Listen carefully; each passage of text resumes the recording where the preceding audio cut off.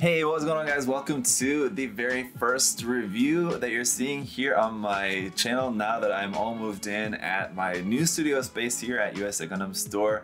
So I've got a bunch of stuff in the works for you guys, but I wanted to start off with our very first review to be something very special here. It is the new Apex model kit of the USA Gundam Store mascot character. So we're going to be taking a look at this today. It's got LEDs. The first small batch of these guys has arrived, and those are going out to all the pre-orders, but we've got a whole bunch more on the way. So if you guys are interested in getting one for yourself, of course the link will be down in the video description below. You can check that out. But let's go ahead and check out the kit.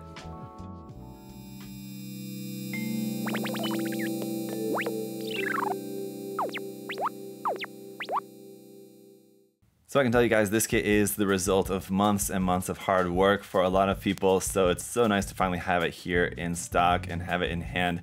The box is the same size as your standard HG Gundam box from Bandai. If you've built a lot of those, you should have a good idea of that. The feel of the box is very nice. It's got a really nice matte finish over the front illustration, and all the artwork on it is really nicely 3D produced images. Right on the side of the box, you got the Hobbynetics logo as well as USA Gundam Store Apex imagery there. On the side of the box, we have images of a painted sample build there, and then some information about the kit and just some general information there for you guys, as well as some links over here to all the different USA Gundam Store social media platforms, and a couple more images here on the opposite side, as well as credits for the Apex design, designed by Corey and his Instagram handle there, and then the Apex illustrations design and the box art design, all that work done by Terry T, who also does the USA Gundam Store sticker designs for us. And the actual model kit featured in the photos was painted up by Chris Pabs, so his social media is there for you guys as well too. Opening up the box here, we got our bags of runners. You can see we got a few different colors here: gray, clear blue, red, a big runner of white, and then we're also going to have an included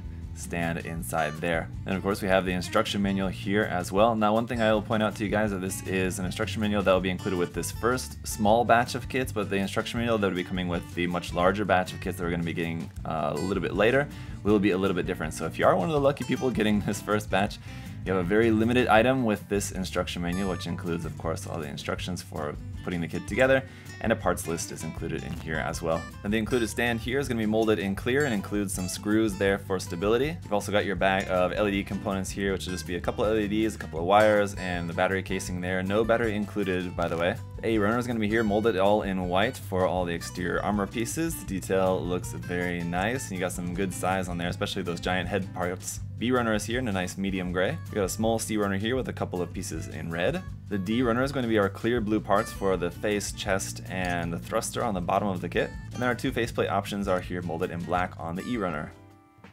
And here's how the kit is going to look when it's all built up. Obviously it's not that complex of a kit, so it goes together pretty quickly. Something similar to like a Haropla petite guy sort of thing. A little bit more complicated than that, obviously, because it's got the LEDs in there as well. And you don't have too many really small parts, basically just like the small gray vents on the front and back of the body are going to be the smallest parts you have to deal with. Most of the parts are pretty good size, so if you're the kind of person that doesn't like to deal with really tiny parts, you don't have too much of that with this, so that's good. Obviously it's a fairly simple design, but you do have some really nice detail around here and there, especially the way like the colors stack in on each other on making the ear parts is a really nice part of the construction. Now for the accessories, obviously you've got the base there, and you've got multiple lengths, basically one short, one medium, and one long length. You can use them in any combination. If you want to stick with just the simplest, lowest option, I would just have the small piece there, and I think that's actually a pretty good fit for that. But obviously if you want it to look like it's higher and like in like more of a flying pose, you could definitely change that. We've also got a set of option pieces here for the hands to give you a little bit holding hands. Here's where you might find the USA Gundam Store part separator to be kind of helpful just in popping these hand parts off there a little bit easier. So you just swap that out. And now the size of that is roughly about 4 or 5 millimeters, and so it wouldn't really be useful for 1/44 scale accessories, but something like a 1/100 scale beam saber handle might fit into there, something a little bit larger. Otherwise you'd have to do some modification. Alternatively, if you just remove that, you just got this hole here, which looks about 3 millimeters, but it is slightly larger, so it's about like 3.5 millimeters. So again, if you wanted to use something from like a 30 minutes missions option set or something like that, some accessory weapons part, you're gonna have to just maybe wrap a little bit of tape around that just to make sure it's a tight fit. there in the hand, but you've got option parts for holding stuff. And then of course, just our option piece here for the face. Now in the future, there is going to be further option sets available for making other different expressions for the face, but for now we just kind of got just the standard one. And then this happy face here. To remove this, it's pretty easy. You can see there's a little edge here along the side, so I find it's kind of helpful to get in on this side and go over to that side and just kind of wiggle that out. But again, this is where you might find the part separator tool useful, especially here. Now to get to the battery for the LED unit inside here, you have to pry this up from both sides, and again, I think it's very useful to use a part separator for this. Currently, I've got actually the wrong size battery in there, but I'm making it work. With the correct size battery in there, you won't have a problem at all. They just plug that back onto there, and then if you want to switch to the opposite face, other different face option, just pop it on. It's as easy as that. And so now you've got lights on there in the face. You also got this middle section lit up, and this section down up underneath there is also lit up by the LED inside, so very nice. If you wanted to make this even brighter, one thing that you might try to do is paint some like chrome or reflective silver or something like that on the inside of this part here, just so that you get the light to be bouncing around inside there. We do have some articulation in this. One very nice point of articulation is that you can pop the head up, and then that gives you a range of movement to tilt the head forward, back, side to side, anywhere. So if you wanted to have like a flying pose, you can have it tilted back or tilted forward. Obviously you can turn that as well, and then you just pop it back down like so. The arms are on a sort of polycap style joint there, where that swings to the front a little bit like that. Otherwise it's just on a ball joint. As you can see, we do have a little bit of bend there at the elbow, and it's a little bit tight, but you can bend that a little bit like so, just to get a little bit of bend there. Otherwise, that's it. As far as the articulation goes, no other really moving parts. Got a little gray vents here in the front and back that are separate pieces. Some nice detail here around on the back side, around on the top. These detailed sections there. Nothing really in the way of seam lines except for on the forearms right there.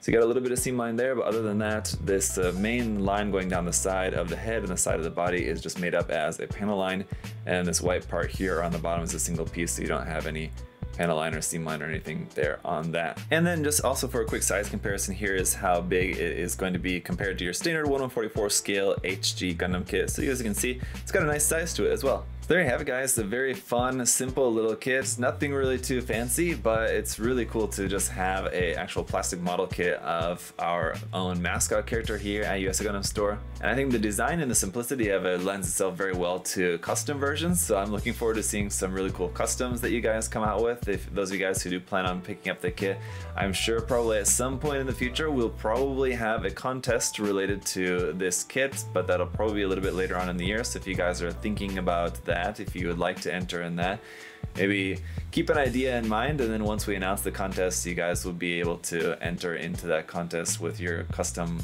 Apex kits. So just a heads up that that's surely coming at some point in the future, but we'll keep you guys posted as to when we're going to be going ahead with that contest. For the time being, if you guys want to check out the kit, definitely recommend it as just something fun and interesting and cool to build. Definitely will also, of course, support the store, and definitely seeing your guys' interest in this kit will help us to move forward with future plans and projects for making our own, just making more model kits, not just of our own Apex character here, but other cool stuff for you guys.